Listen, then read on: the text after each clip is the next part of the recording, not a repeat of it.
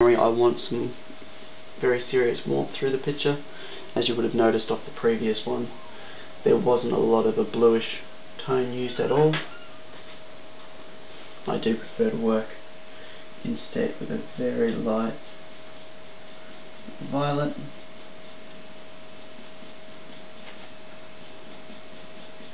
Once again taking into account the tone of the paper to help it play out.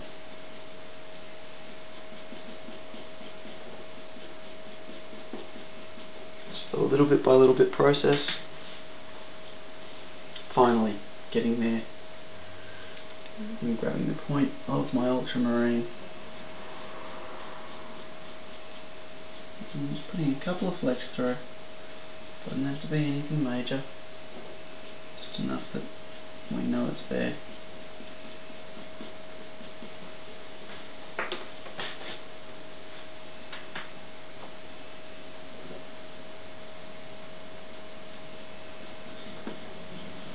With that in place, I then move down into the next area, the base of the mane.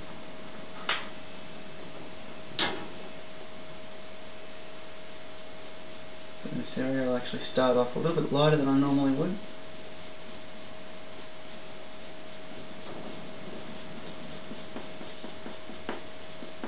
Running the lighter of the tones through, that being my raw umber from my Winsor & Newton range.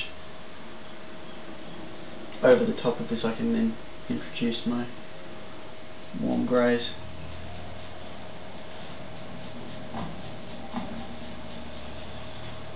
Let's just help give it a bit more depth.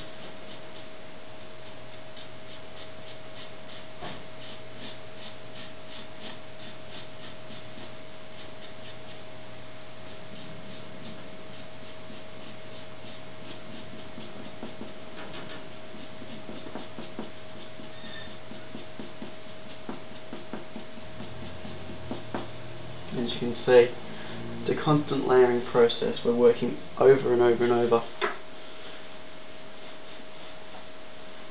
until no particular colour becomes a true read. Everything is working in unison.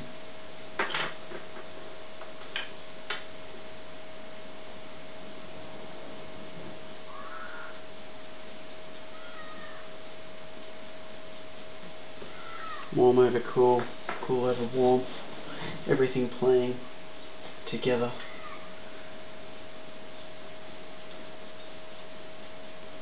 To create textures and tones that you don't find in the normal range.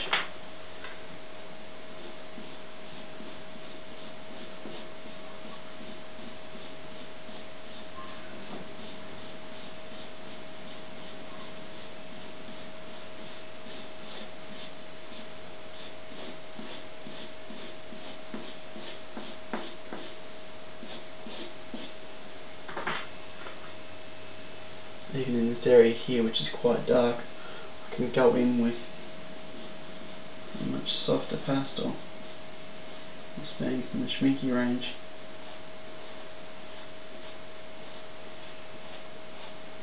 And lay in some lighter hair,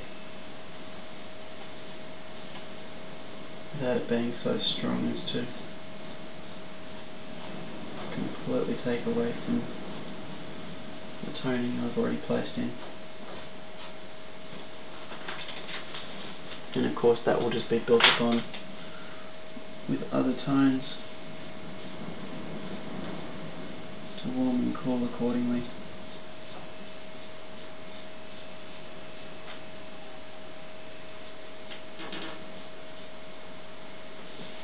Now that we've got the base of that in place,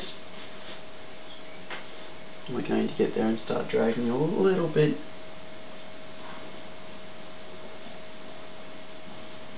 the greenish tone through. With so much greenery in the background, this colour plays a very important part in this piece.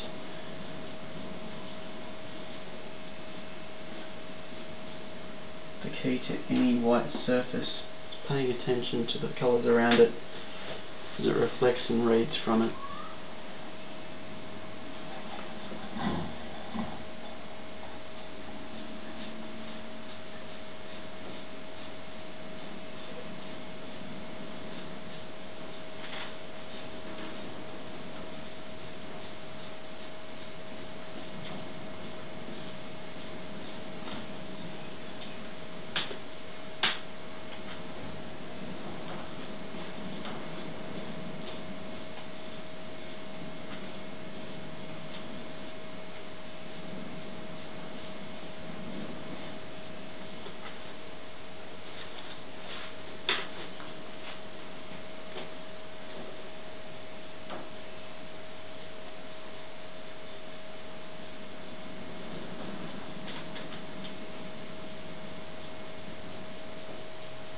I'm going to do for the upper part of the jowl here, which in reality is quite light.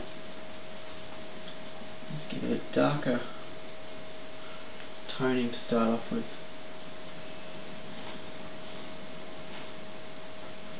Making sure that there's plenty of warmth in the tone that I'm using, so in time it pulls through as I want it to be.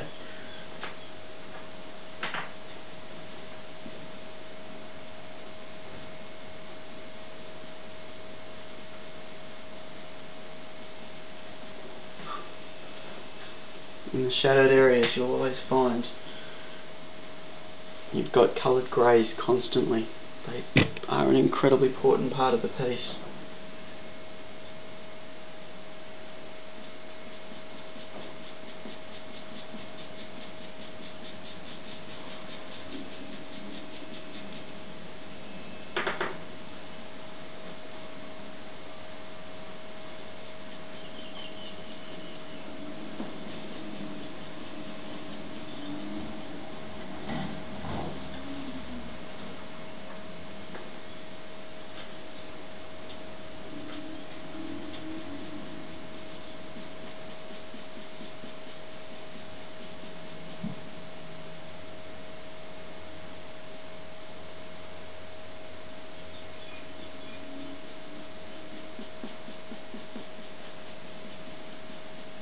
At this stage I don't worry about where the darker edges of where the hairs on the face fall. I might try and get there and leave a guide for me, but that's about all. No need to overdo that section at the moment.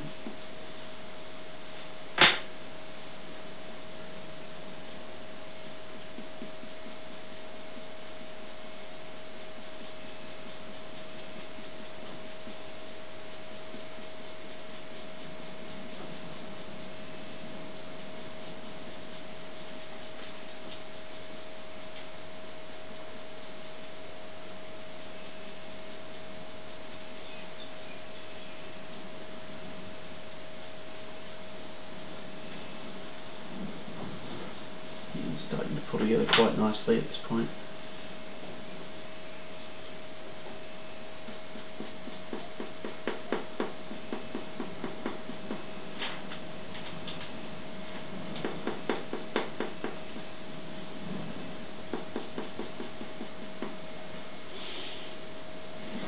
I'm really starting to get a feel for that now.